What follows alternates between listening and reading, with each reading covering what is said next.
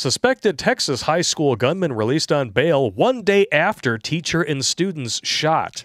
Now, I wonder why this could be. I mean, I'm sure that this guy has got white privilege working for. Oh, there we go. Oh, I'm so sorry. Yeah.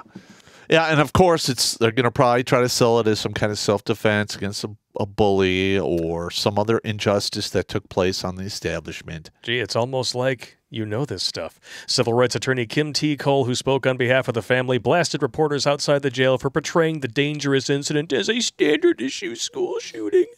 There are numerous school shootings that have occurred across this country which are tragic. All school shootings are tragic.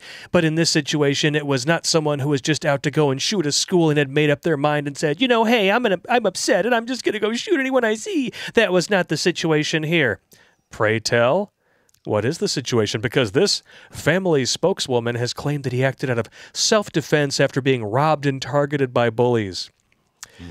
Footage on social media, so again, this is something that is caught on film, showed Simpkins getting into an altercation with class during class with another student that escalated into gunfire. Now, here's the funny part.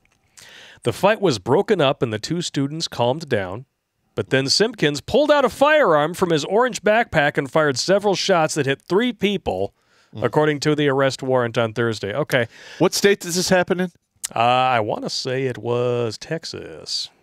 Could be wrong. Oh. Yes, Texas student. Arlington, Texas. I'm going to be honest. The Texas governor needs to get directly involved in this. And the prosecutor that allowed this guy to get on bail needs to get folded up and fucking retired or kicked out of the fucking... I mean, this is insane.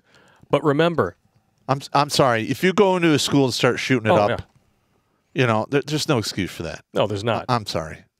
But remember, the reason why we're even talking about acquitting Kyle Rittenhouse is because of my white privilege, right? Yep. When's the last time you even heard about this kid? One time in the media and then never again. Yep, exactly. It's amazing how that works, isn't it? Yeah, the minute, and also they don't mention the race of shooters. If they're black or... no, never. Only when they're white.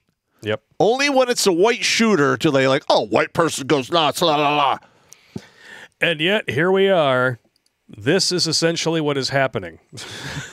Yeah.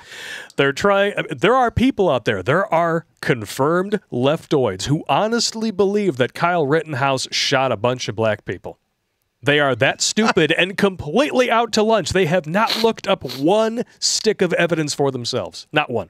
I love it. See, look, when I hear stuff like that, in my mind, I'm doing like what Louder with Crowder does when he goes to these places and he says, change my mind. Yes. I'd have to be like, prove to me you're not an idiot. Yes. That's what I would call it. Please prove to me you're not an idiot. Yeah. Yes. Sell me your intellect. I dare you. Yeah. Come on. Sell me marriage. Sell me marriage. Sell me marriage. Come on.